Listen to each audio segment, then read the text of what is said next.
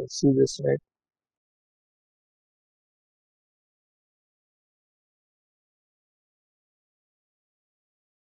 So we want to know, was this right? No, that's not right. Let's just call this C, okay? And we want to find what is the output noise here, right? So there is noise from the diode also, which is a current noise, which is here, right? Correct. So it will not appear to the output because of this voltage source, right? So the voltage source will basically short this current to ground, right? So when we are considering noise, we are only worried about the AC behavior, okay, not the DC behavior, right? So then all of this goes away, and what you get is just a short there, right? So you can simply rewrite this. So no need to write it down. So this is V out, and this is 2C, right?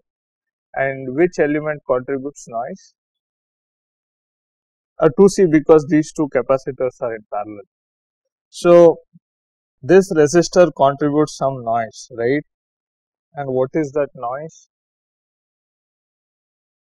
4 kTr, right? So again, did you? Okay, fine. So this noise is 4 kTr, or it could be a voltage also. Yeah, it doesn't matter really. So either way, it's fine. Let's look at just a voltage source. So either way, it's fine. You multiply it with the impedance. Here, you take the ratios, right? Now this looks like a voltage noise Vn squared in series with a resistor and a capacitor with value 2C, right? And here you have Vr. Okay, fine, not fine. So what is V out in terms of spot noise, which is Vn? It is 1 by j omega times 2C divided by R plus 1 by 2j omega C, correct?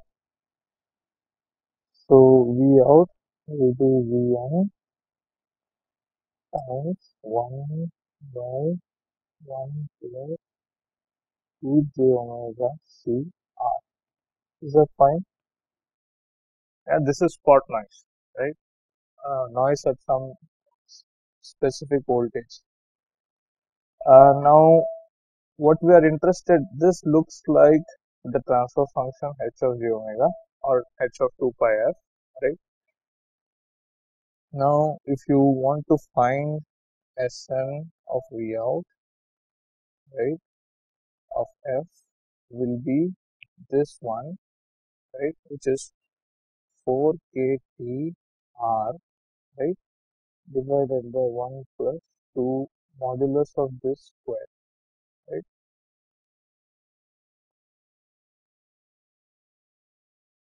Is that okay? Now what will this be? 4 kT r,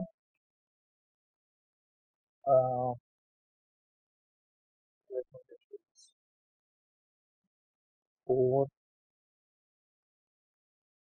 let me just say 2C is C1 or something, right? Just to simplify this thing. So it will be 2 pi f r c square. Is that right? Yeah. So now how do you get the total noise? Integrated from 0 to infinity. So one thing to note is here we are looking at single-sided power spectral density. Okay, this is from 0 to infinity, right? And this value will be 4 kT. This is this is the density. So to get the total noise, you just integrate this from 0 to infinity, right? Is that okay? And this will be 4 kTr Now I can call it 2 pi FRC as x, right? 2 pi RC df will be dx, correct?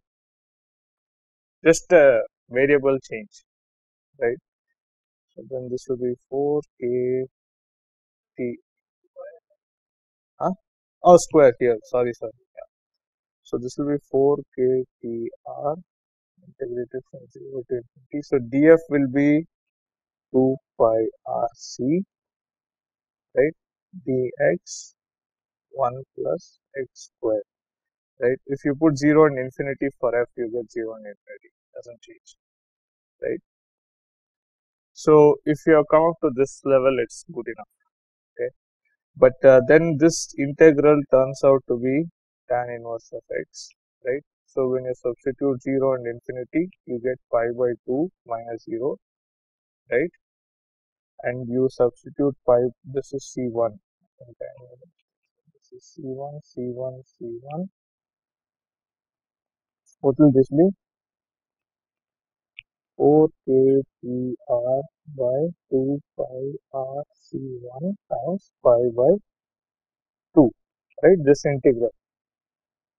Now this pi, 2, everything cancel, right? R cancel.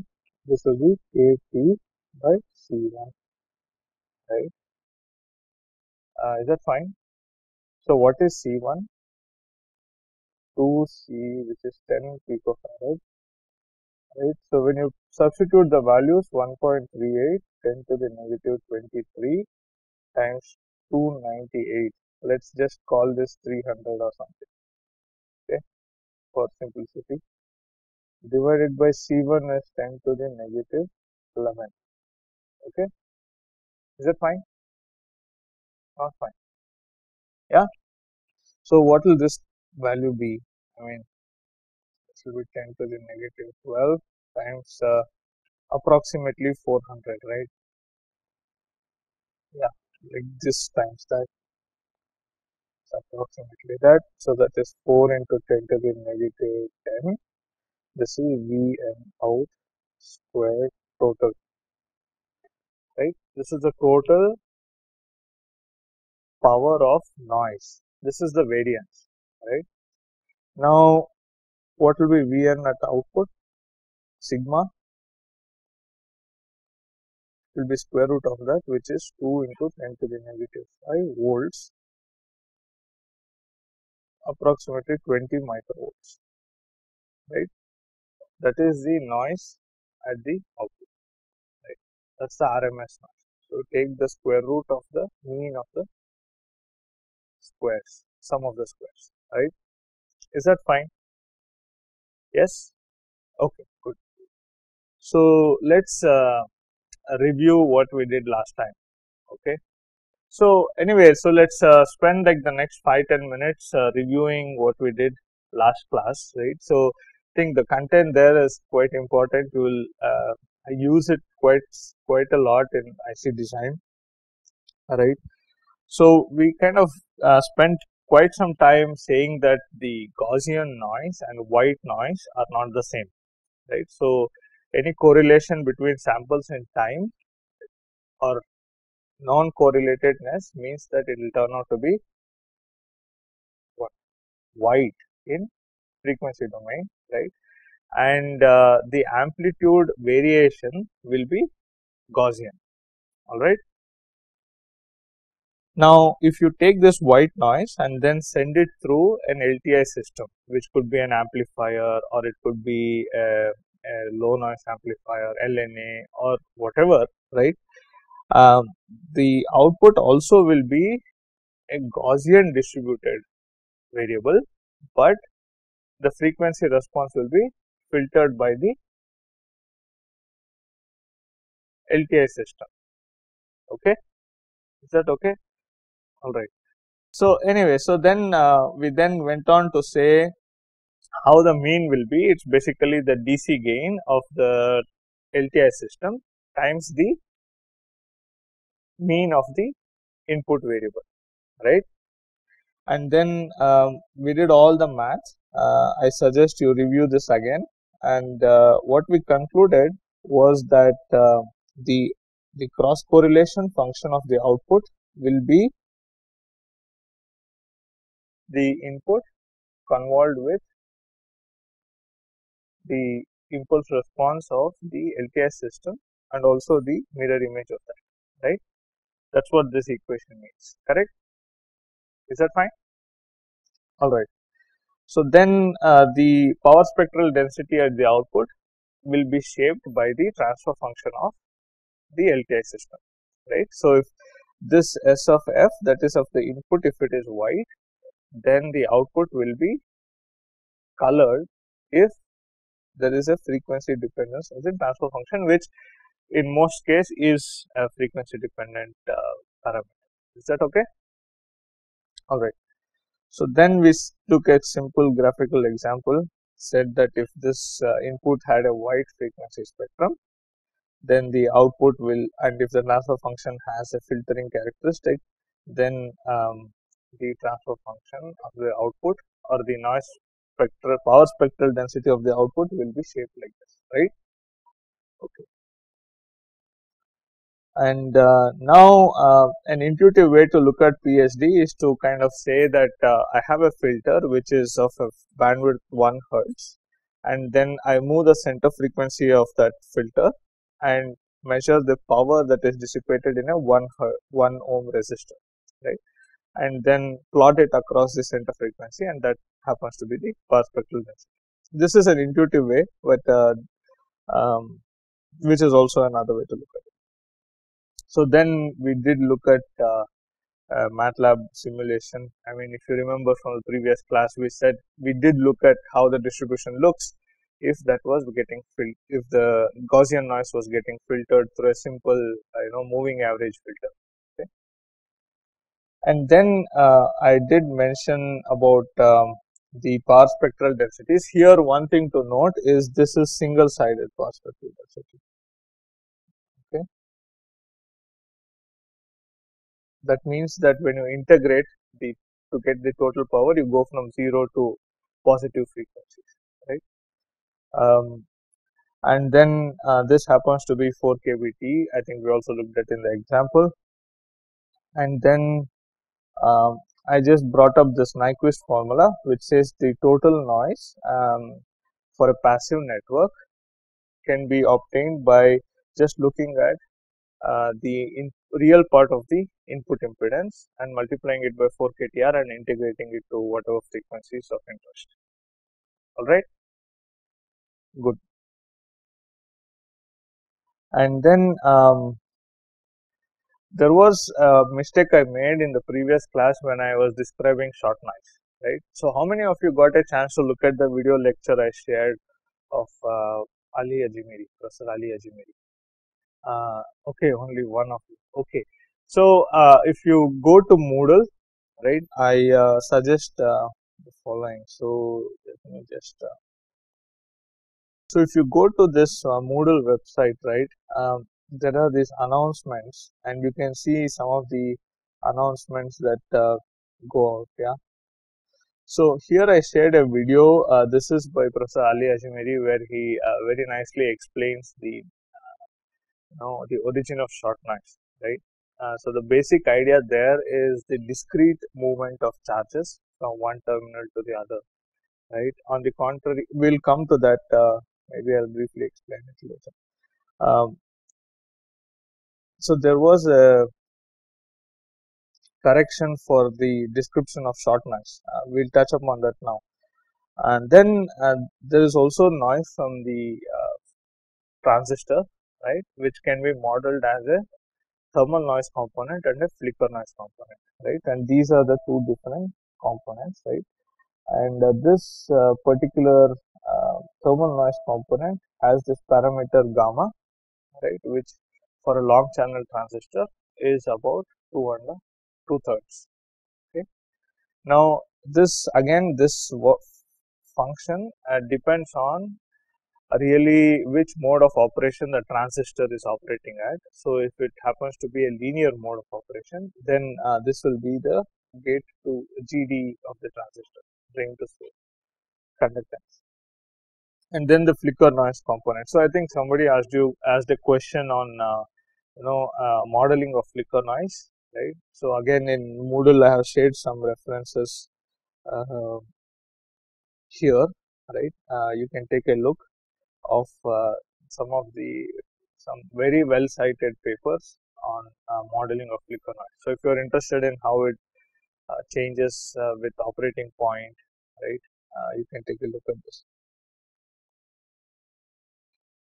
Okay, what else? So, and also we said that the corner frequency, that is where the power of the power spectral density or rather the power of the flicker noise is same as that of the thermal noise, that is the corner frequency, and it has a inverse dependence on the squared of the length. So, if you want to move the transistor flicker noise corner lower, you can increase the what? Increase the length of the transistor, right? So, this is an important problem. Why?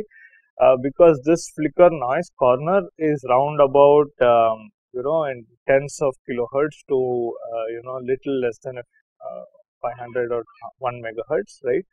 Now this particular thing is important to note because most sensors, right, are giving you signals which are small in lower frequencies, right? You don't usually, very rarely you have chemical and biological sensors which are giving signals in tens of megahertz, right? We don't really care, right?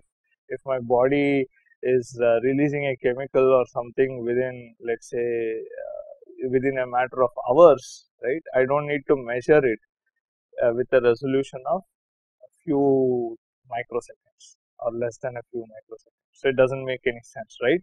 So therefore, the kind of signals we are looking at for most bio and chemical kind of sensors, or even in fact even gyroscopes for that matter, are in the hundreds of kilohertz or less. So that's where flicker noise becomes important, right? Particularly for sensors. And RF people don't really talk about it much, okay? But for them, there is upconversion of flicker noise, which is a problem, right? If you take the class RFICs, you will probably get introduced to that. Okay. Then we kind of very briefly argued why the lower limit for flicker noise integration doesn't play a significant role, right? If you change your limits of integration from 1 hertz to even 1 day, you only lose or you only lose about 30% for such a big change in the amount of integration, right? And again, that entirely depends on your application. So if you are using a sensor which is only measuring something for, let's say, 5 minutes, you don't really integrate it for a few days, okay? So I think this today's question was basically the last part of the previous lecture, right? So this formula is what you had to use for today's question. All right. So and then you said C of the noise. Okay.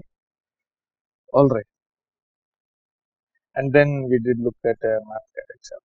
So there was this question on flicker noise versus short noise, right? So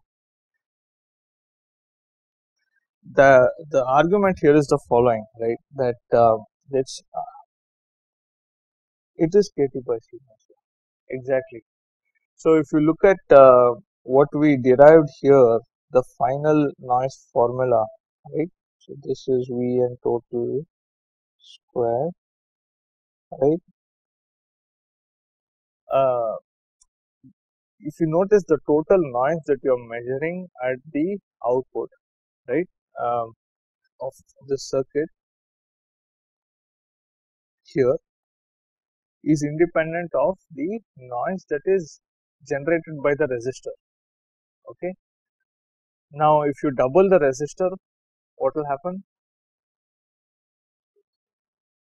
Yeah, so if you double the resistor, the noise from the resistor will increase, right? But if you look at the transfer function here, this transfer function, right? Where is the pole? 1 over RC1, right? 2 RC, which is RC1, right?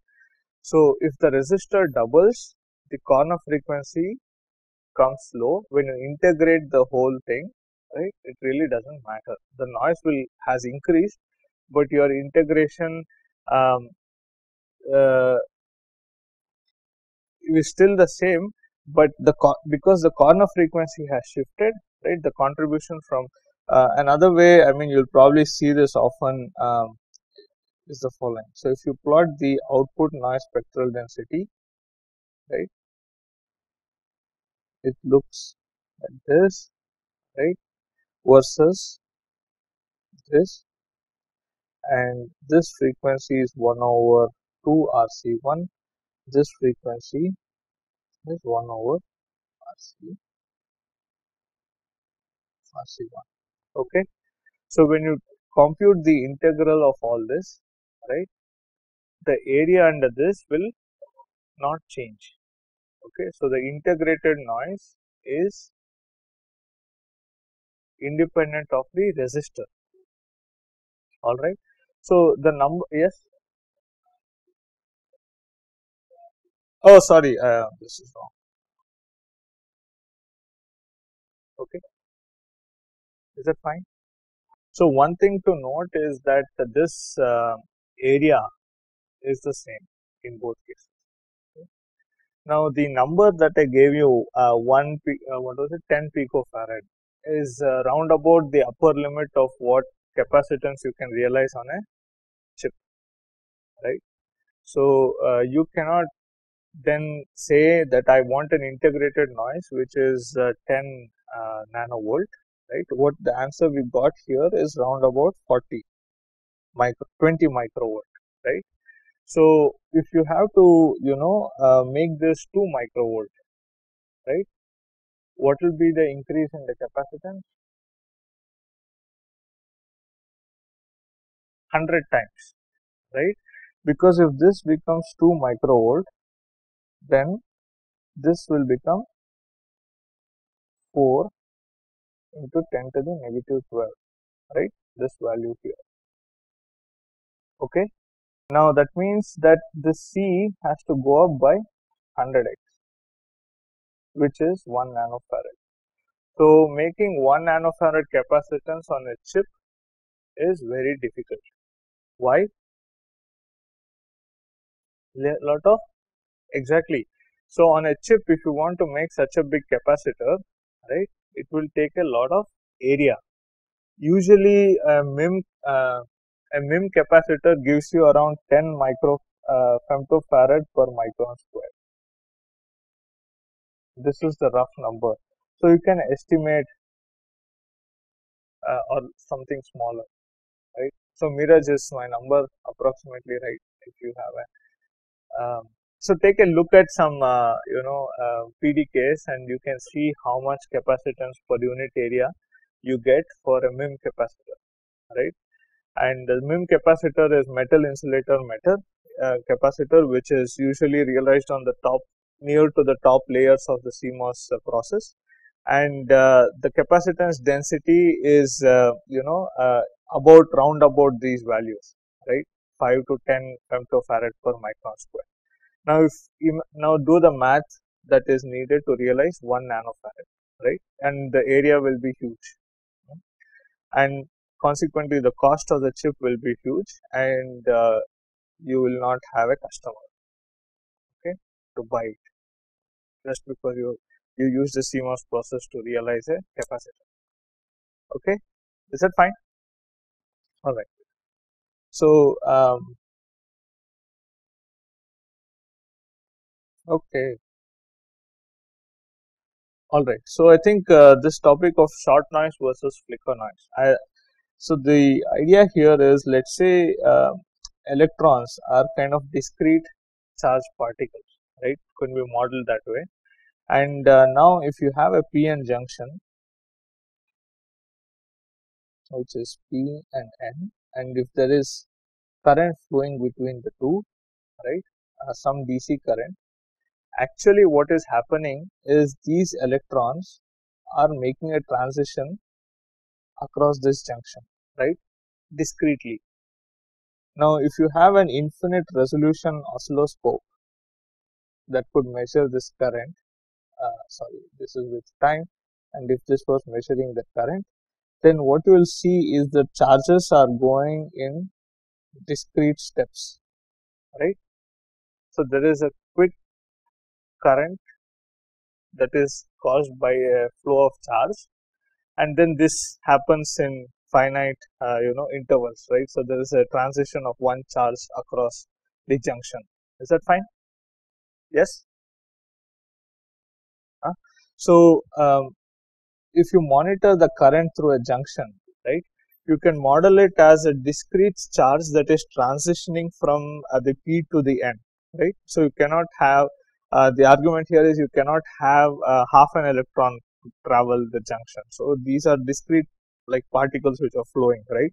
So, you can then say that if I monitor the current with highest resolution possible, so these are average uh, or rather charges, let us call it charges that are flowing, right, through this. These are happening in pulses, right.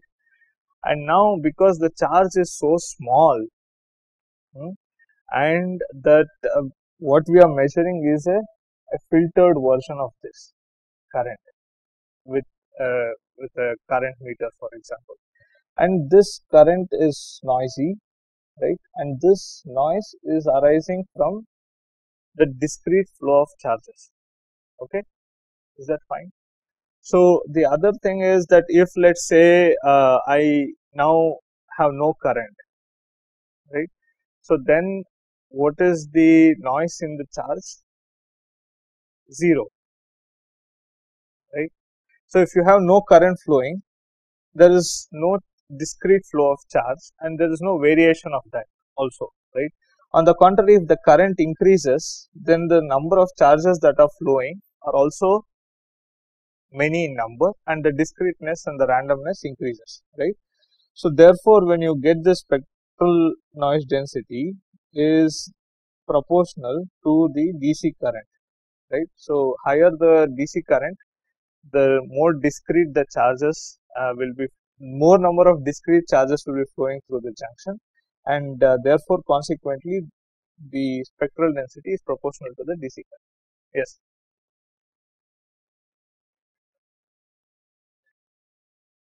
That is the bandwidth. Exactly. Yes. Correct. So, that is what we say that this is power spectral density, right. So, depending upon the bandwidth of the instrument, you get a different amount of total integrated noise. Okay. And then if the charge value itself is now 10 to the negative 19, right. Now, instead of 10 to the negative 19, if it was any different, right, then the noise would have be, or any higher, then the noise would kind of increase, right, because the amount of charge that is flowing has gone up, right. So, therefore, it is proportional to Q, and there is a derivation to this, but essentially this is the short noise formula. Okay, this is the single sided power spectral density. Is that okay? All right. So, I think the flicker noise, I probably explained it also last time, is that in a P in a transistor, right, which has this P substrate and source and drain, right. This is an insulator, an oxide, right, and these are dangling bonds because the silicon there does not have all the valency, all the bonds with the adjacent silicons like the ones here, right. These atoms are different from the ones next close to the surface. So, they have charge traps, and they actually have like these electrons get stuck in those traps and they get released randomly. Okay, and that's what leads to the flicker noise. But anyway, I think if you are interested, I can provide pointers on this topic of modeling of noise, right? And that for a circuit designer, is an interesting problem, but not the only problem. Okay, all right. So we'll take one simple example. Now this is again to illustrate how to use noise in our analysis. Okay. So let's say we want to design a simple temperature sensor that looks like this. So we take a proportional to PTC. Basically, what it means is that this resistor changes with temperature much more than as normal resistor. Let's call this a bias resistor and bias it with 1 volt, right?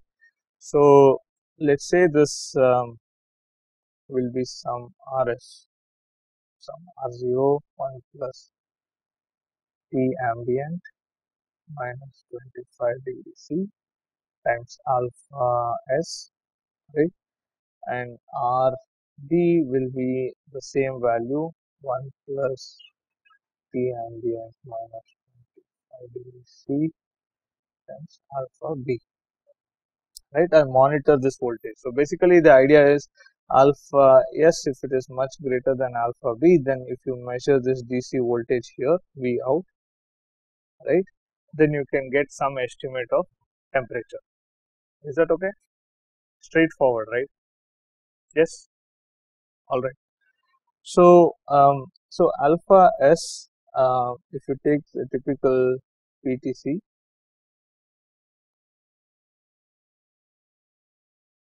okay, let's take some examples here, which is 300 ppm. Okay. Okay, what this means is that if the temperature goes up by 1° C or 1 Kelvin, then the resistance goes up by that much ppm, right? Okay.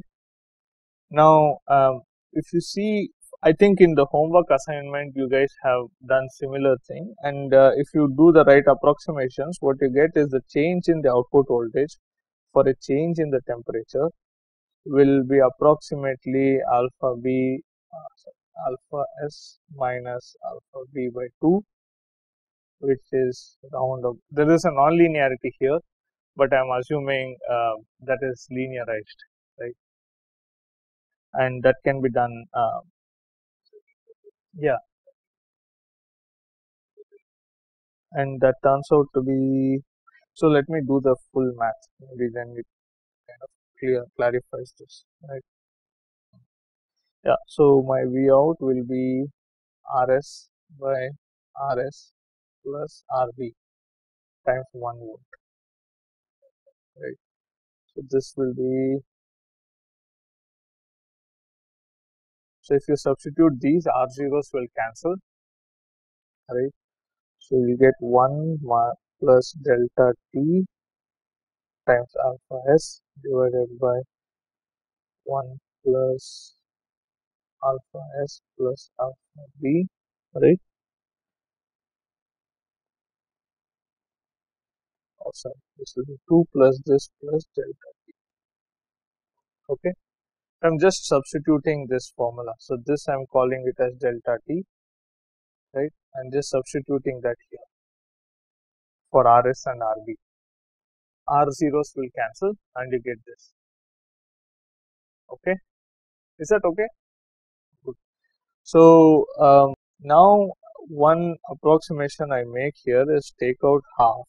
So you get 1 plus alpha S delta T divided by 1 plus alpha S plus alpha B by 2 times delta. Okay, just the 2 is taken out, and I can get rid of, I can assume that this is much smaller than 1. Okay, is that okay? So this is 0.001 approximately, and times delta T, which is what, 5 degrees, 2 degrees, something like that, right? So this can be rounded out, okay, and this is much smaller than 1, so you can take this up and call it 1 minus alpha s plus alpha b by 2 times delta t, right? And again, what you will notice is that this is V out, okay. So what will happen is this will be half, keep the half the same, 1 this times this will be there, right, and this 1 times that, right. So that will be basically alpha s minus alpha b t, okay, and this times that I ignore, okay. So therefore my dV out by d delta t will be alpha s minus v2, okay. So this is basically the sensitivity,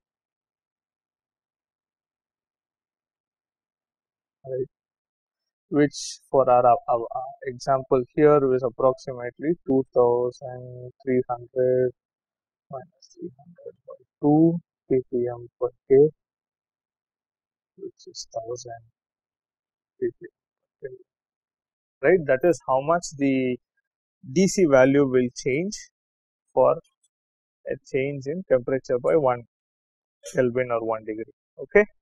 Is that fine? This is basically finding the sensitivity, but that's not what we started last out with, right? What we want to know is how the noise, we had 1 volt, and we will assume some value for resistor, okay. Here is where my assumptions come in. What value can we assume? Let's assume something like 100 kilo ohm, okay. Let's just take that as an example, 100 kilo ohm. This is also 100 kilo ohm, right, and you are measuring the output voltage, right? Fine. Yes. Okay, good. Now tell me what is the we have to find out what is the output noise, right, because that's what we are interested in, right? So if you see, you can model each of these as a volt. This is ground as far as noise is concerned, okay, and this will be some Bn1 squared. This will be R1. Again, you have another resistor Bn2 squared. This is R, or let me just call it R1 and R2 so that we can analyze this easily, right? So what is the total output noise? Is there any filtering happening here? No, right? There is no any capacitor or inductor, so there is no problem of filtering. So we still measure the output noise, which kind of extends to a very high frequency, okay. So you help me with this. So this is V out. So what is the spot noise V out in terms of spot noise is V? Spot noise essentially means that at one instant of time there is some noise, okay, which is some Vn. Polarity doesn't matter because in the end we'll square it and the polarity goes away, right?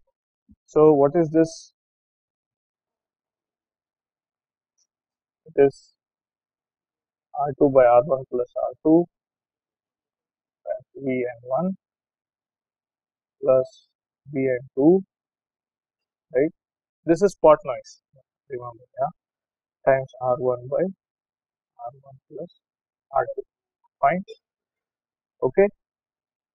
So if all R's are the same, all the noise will be the same, right?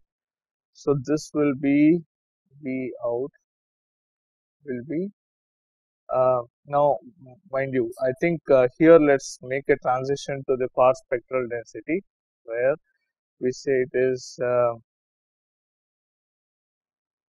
let's also make the assumption that R1 is equal to R2, right? It will be Vn1 squared by 4, right? Because there's a 2 there, half, that will become 4 when you square it.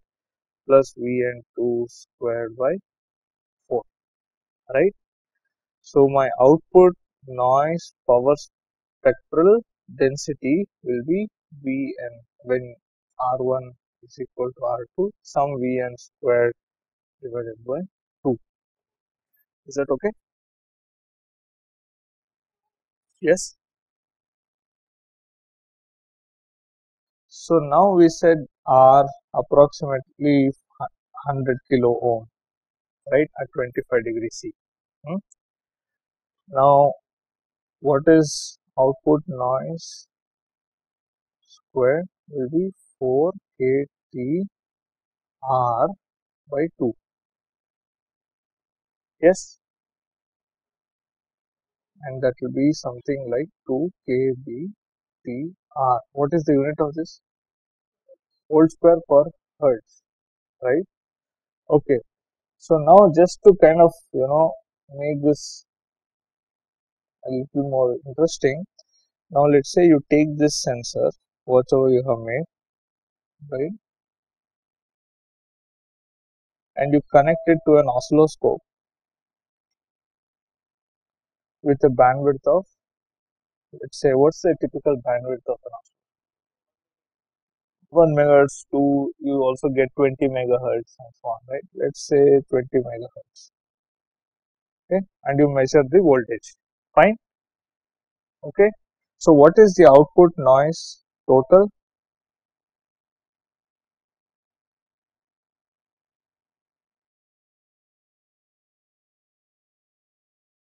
Hmm?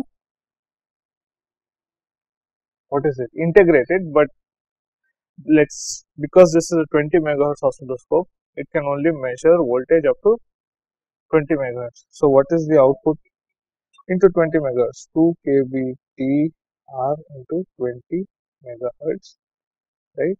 R is 100 kilo. So what is this value? Can anybody just key it into their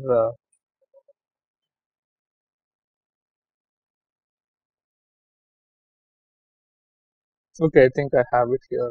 Let's just add some numbers. So this we said is 100 kilo ohms.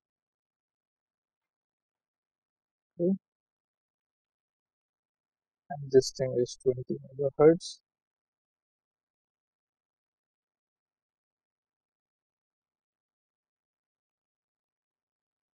And this is a value 2, right? Yes.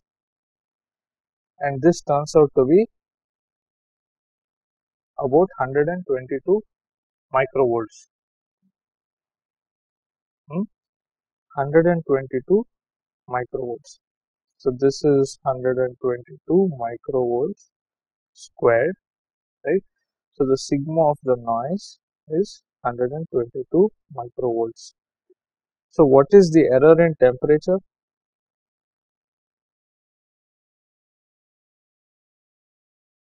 Basically sigma of noise divided by sensitivity, right? This is volts per Kelvin, okay?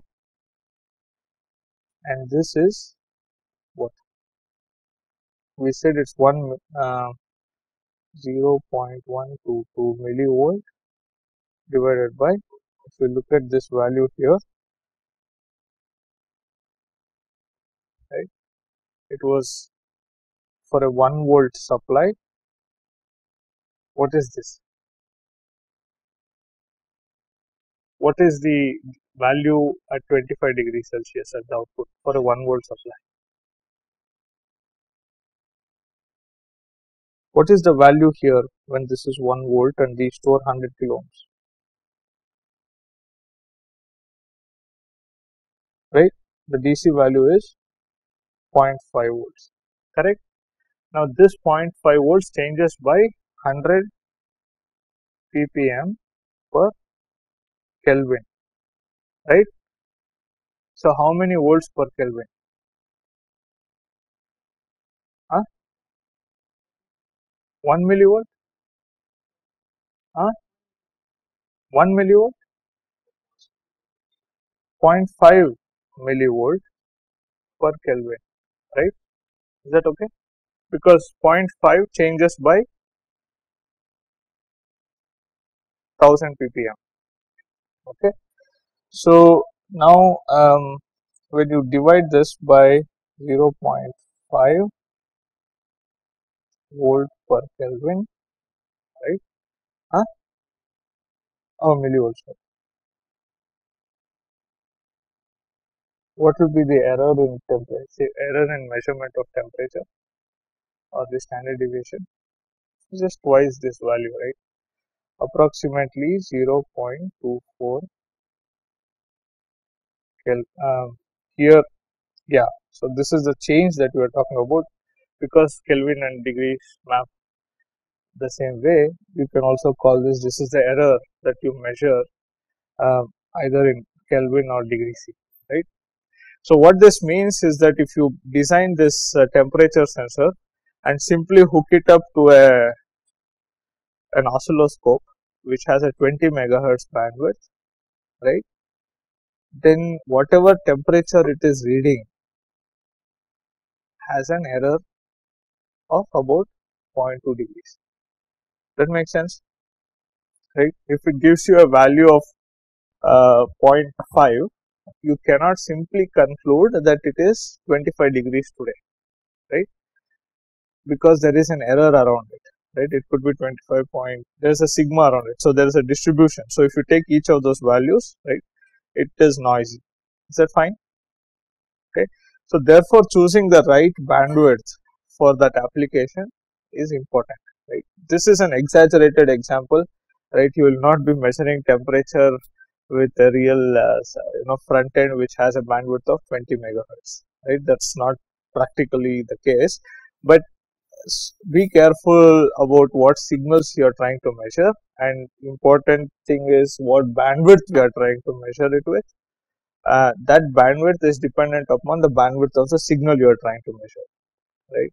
If the temperature changes at the time constant of, let's say, 1 second, okay, then we don't usually hook it up to a 1 kilohertz ADC, right, and then simply take the digital value that it puts out and say that's the temperature.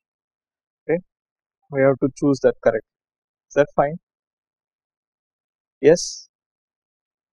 Any questions so far about this? So there is, you know, I think today's class was basically to kind of review some of the material we covered last time and give one or two examples. So the next topic that we can start now is the topic on two-port noise modeling. So a two-port circuit, right, is basically any circuit which can be modeled as follows.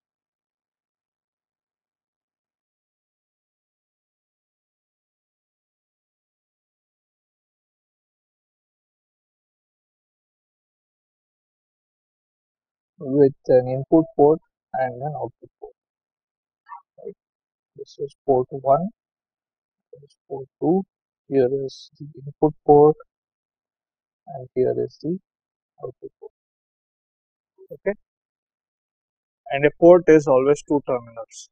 Okay, so there is a voltage that you can define across the port, right? And there is, I'm sure you know that you cannot have a voltage without a reference to something else, right? It's usually with respect to ground or some other port, right? That's why you need two terminals, right, and the voltage across the terminal and the current through the port, right? So whatever current you send here, you have to withdraw it here, right? That's the port definition.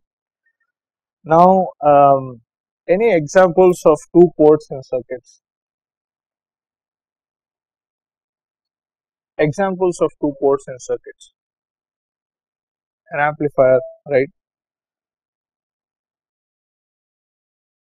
where you have some input and it gets amplified to an output. Okay. Anything else? Transconductors, right?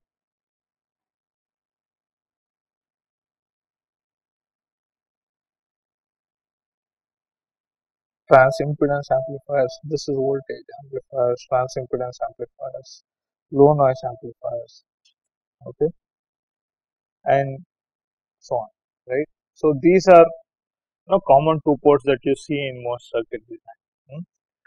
And now obviously we looked at a lot of models in the previous sections where all the circuit elements inside an amplifier, or it could be LNA or whatnot, can be modeled as noisy elements, right, with certain current and current noise or voltage noise, right. Now all of these are noise that is generated from all the elements in the circuit inside the two port network, correct. So if you want to analyze, look at it as a black box, right, and to say that I am not bothered about how those noises are generated inside the two port network, but all I want to know is how this whole amplifier or this whole LNA behaves as far as my two ports that I am interested are concerned, right. So that's when you kind of refer it to the input, right, refer all the noises, all independent noise sources, independent noise to the input. Is that okay? Right. So this is basically taking a black box approach, and to say that I have it like what I have a two circuit, two black boxes. One black box is noisy with many circuit elements, right? And this I will say that I don't care what is generating the noise inside, but I will only look at it as a noiseless network and then take out all the noise and club it into some noise at the input, or it could be at the output.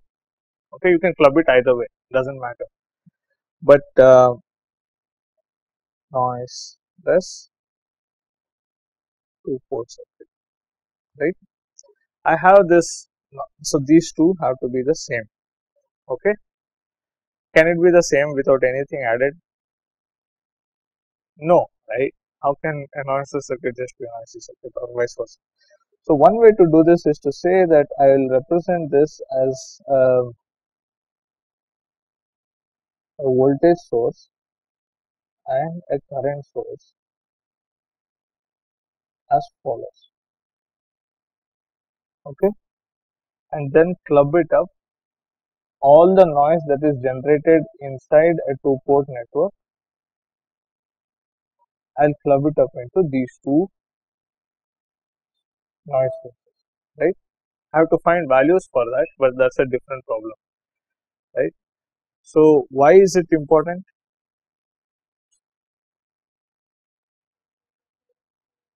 Exactly. So if you have two amplifiers, right, you want to know which amplifier generates more noise, or which performs better than which of those two or three ones perform better, right?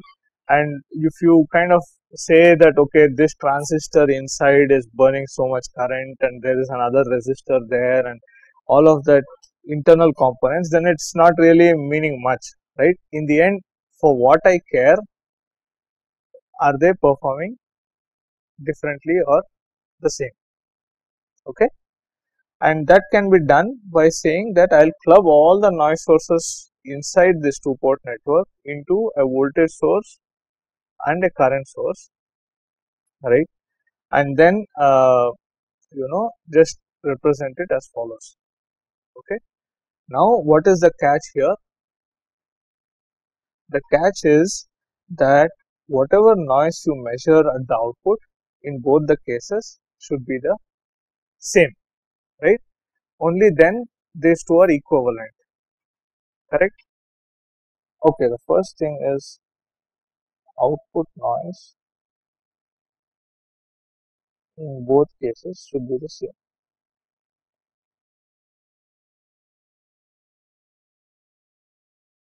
Okay, is that fine? Now the next thing is that why do we split it up into a current and voltage noise? What do you mean?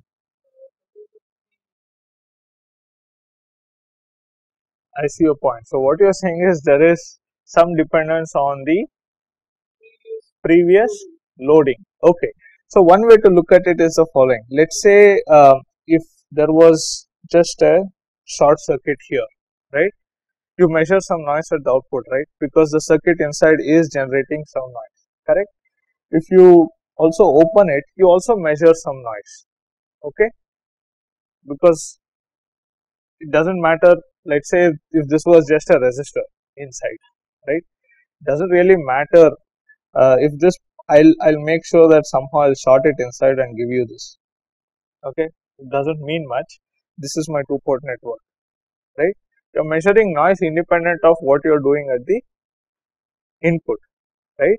Now, if I just say that I'll take this block, right, and just measure it and call it a two-port network by just modeling it as a voltage source, okay?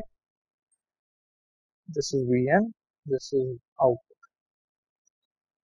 right? I'm just taking this as an example, right? This is my two-port network.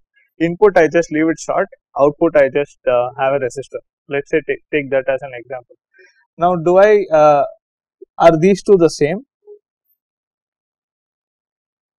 Or rather, my question is this, do you measure noise here? So this is noiseless, right? Which is basically a noiseless resistor inside, and this is short, this is noiseless. Are these two the same? Yes, no, right?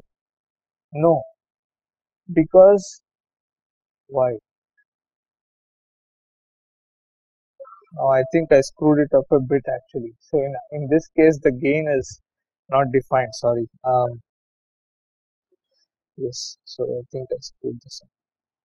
This is a bad example. Let's take another. Okay. Let's take this example here, where I have a voltage source, and this is a resistor, right? And this voltage source has 8 times V1, and this is V1, right? And the resistor is only the one that is generating noise. Okay, is this fine? This is my example. Is there noise measured at the output? Hmm? Sorry. So this really doesn't make much sense unless you have a source resistance, right? A resistance connected here. I think I'm confusing myself and confusing all of you. Okay. Is there? I'll come up with a better example in the next class. Sorry about that. One way to look at it, I mean, is what you were saying is that, let's say I keep this. Let me copy this again here.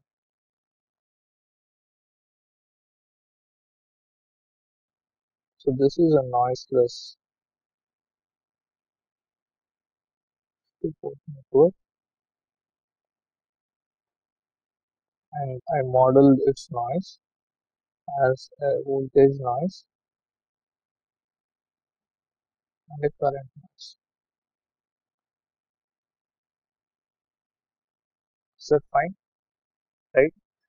And now if I keep it open, the input open, right, like this, what is connected now, what happens to the noise at the output? Which element contributes to the noise at the output? The current source, right? So all of this current is flowing into this port, right? And based on the input impedance, it generates a voltage, and consequently, there has to be a relation between the input and output, right? If that doesn't exist, I think the example I was giving you is wrong. But if that doesn't exist, it doesn't work. But the output noise will be contributed by the current, right? Now on the contrary, if I short this here, so this noise current will now flow here, right? And this voltage will contribute to the output noise, right? So when you want to find Vn and In, so Vn is found by shorting the input or short input, right? And find In by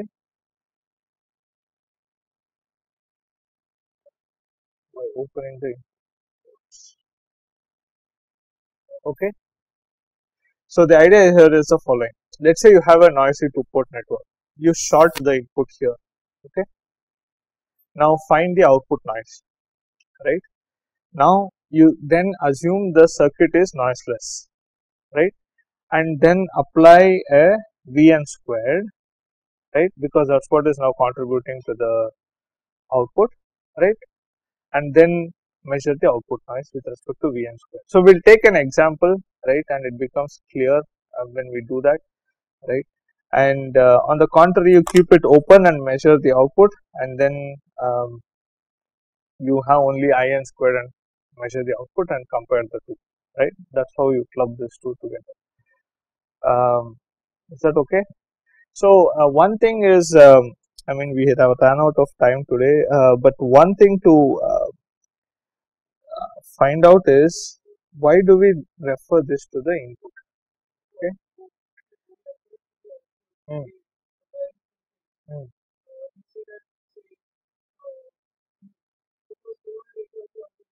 mhm.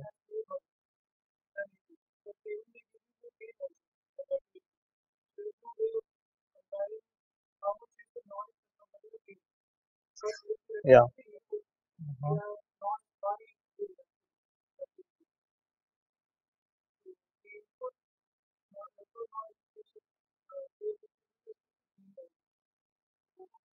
Yes, that's a good point. So, so this will make why we refer it to the input is it makes it gain independent. Okay, what I mean by that is the following.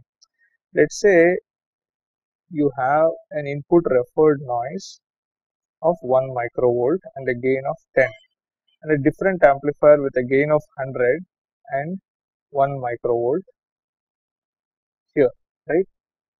Okay. So what is the output noise here? Times 10, right? This will be 10 microvolts. This will be 100 microvolts, right? Okay. And if you have a signal of 1 millivolt, what is the signal here? 10 millivolt. What is the signal here? 100 millivolt. So what is the SNR here? Same in both cases, right? So if you just look at the output noise of this amplifier, hmm, it might look that this amplifier is worse than this, correct? But when you look at the signal to noise ratio in both cases, it is the same, right?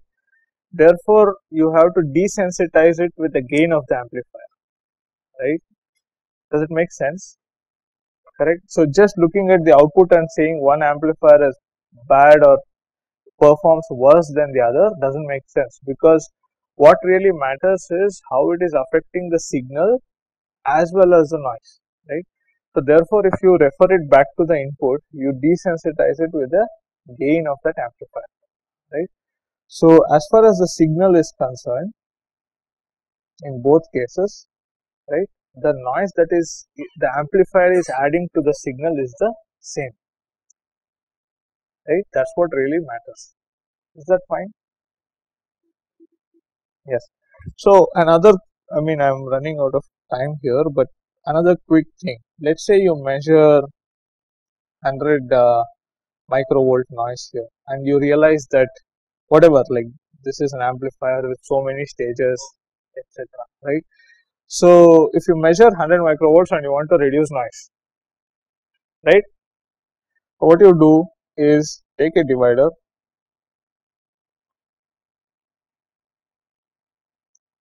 What is the noise here? 50 microvolt. So this is better, right? Better? Why? Let's say resistors are cooled and all that. They are not contributing any noise. Signal is also attenuated, right? So this is something to keep in mind. Just reducing you measure noise and say I will attenuate noise. You are probably also attenuating signal, right? So this is a big no, right? No, never do this. Warning. This is okay. So just attenuating the signal, the noise also could affect the signal. That is important to keep in mind, right? Never to be simply scaling the noise really doesn't work. Okay, is that fine? Okay, all right. So I think this is a big no. With that, I think today we'll end, and maybe tomorrow onwards, on Friday, we will take up one example and then start with our next topics. Okay.